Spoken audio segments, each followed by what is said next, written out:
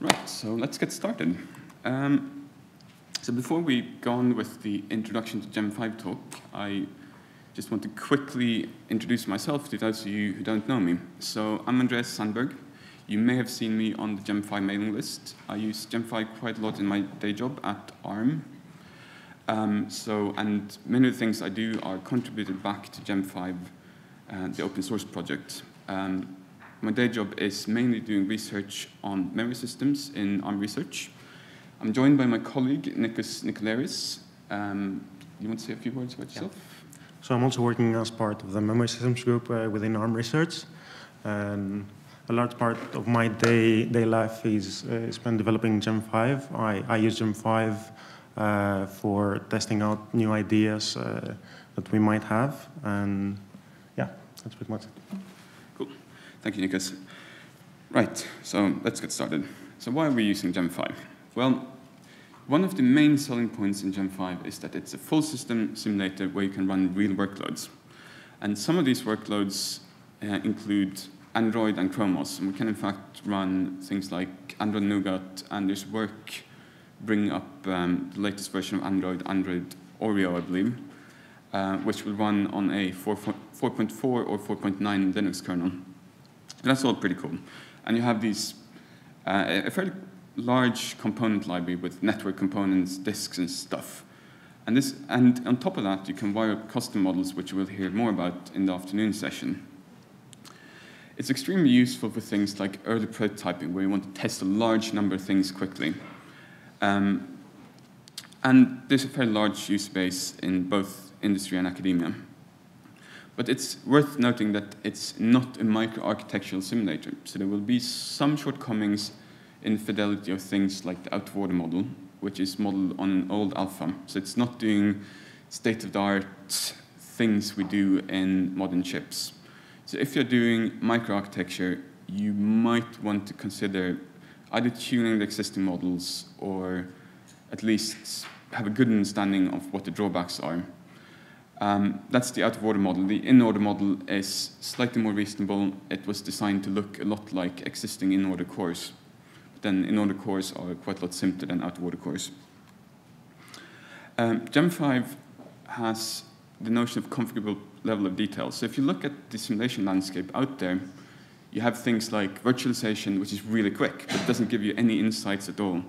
And then you have cycle-accurate RTL simulations, which are extremely detailed, but they're extremely slow. So you usually can't run any interesting workloads at all. Or if you do, it's going to be a sim point, and it's going to be very short and just a few million instructions.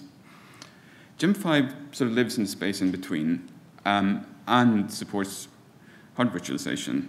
And this allows you to trade off between detail and speed. The cool thing in gem5 is you can do this at runtime. So if you're running a large application like Chromos, you can run in KVM mode and use hardware virtualization to reach a point of interest really, really quickly, and then switch to a more detailed mode at runtime. Plenty of cases where you don't want to use gem5. If you're designing a chip, want to do performance validation, gem5 isn't the tool for you, at least not without a more accurate microarchitectural model in the back end, which you can wire up, and in fact we do sometimes. We do that for GPU models, for example. If you want to do core microarchitecture, lots of caveats. Just make sure you know what you're looking for and what the trade-offs are.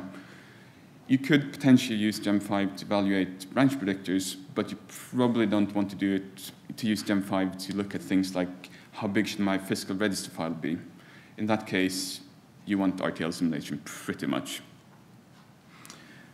You might not want to use gem5 for things like functional correctness either, because we're usually not at the bleeding edge of the architecture definition. That's just the nature of a research tool. We can't invest the amount of time we need to add the latest and greatest. That's true to some extent, because some things are going to be bleeding edge. We use gem5 internally for things like instruction set prototyping, and you will see some contributions in that area fairly soon, where we'll contribute vector extensions to gem5 and ARM. And actually some of the foundation work for that has been contributed already. If you want to get involved, there's lots of interesting information out there. There's Jason Low-Power's book on learning Gem5, excellent resource.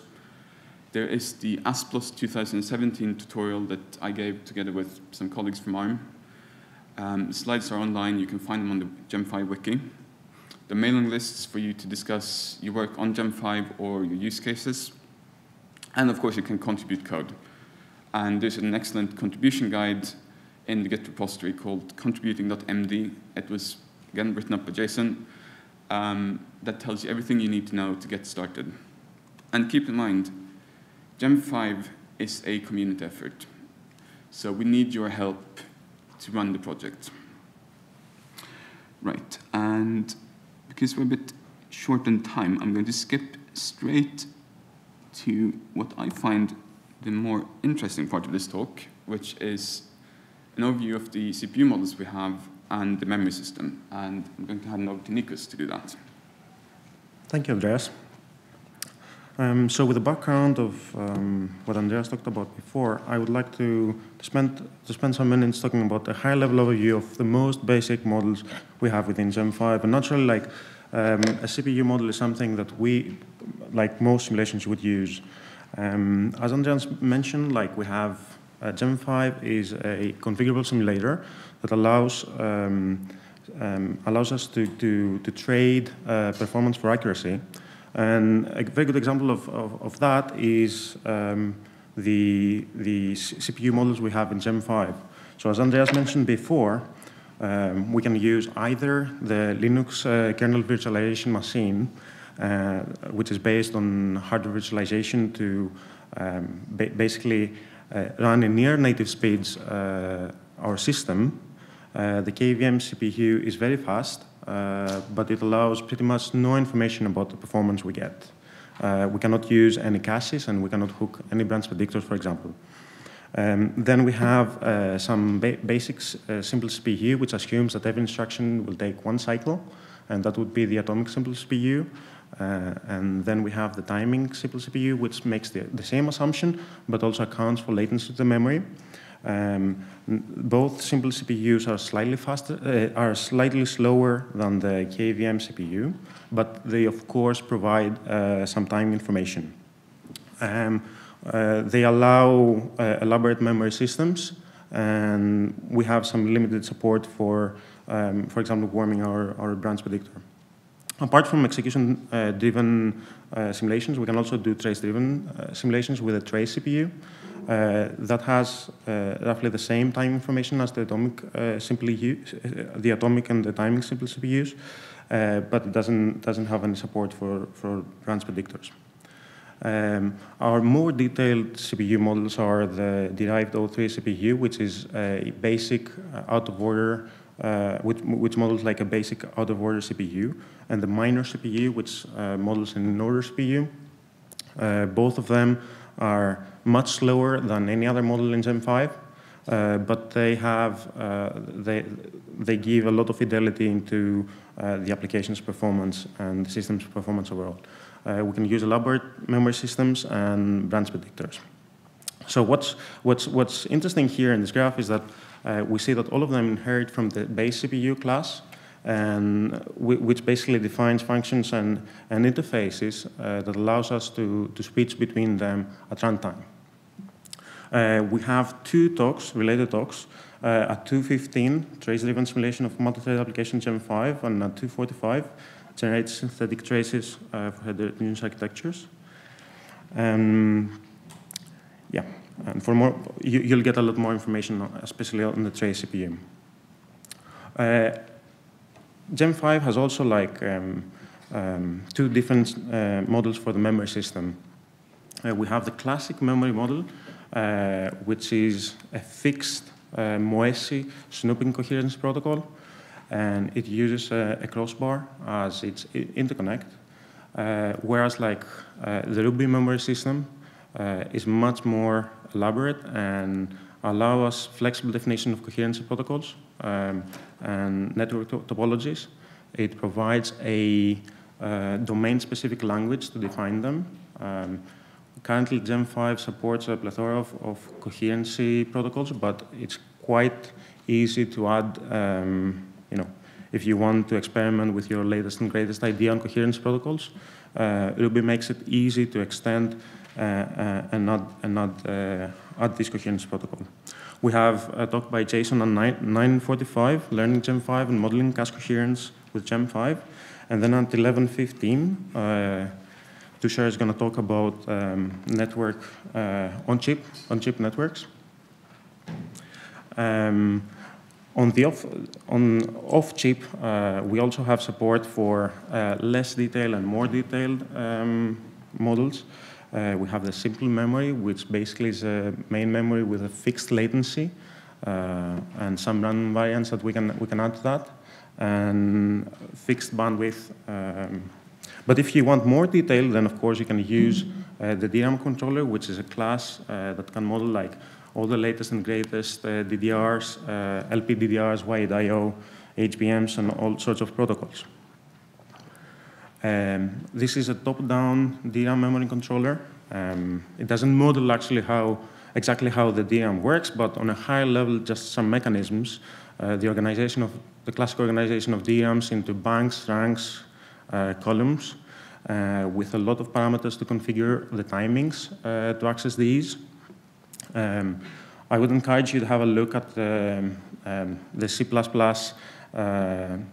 header file and source code to see how the DRAM works, and also like the Python code, which defines and configures like some popular configurations like DDR3, DDR4, LPDDR, wide I/O, and such. Bradika is going to talk about low power modes in DRAM at 11:45. And yeah, so the simulation objects in the memory system, they're connected together through ports.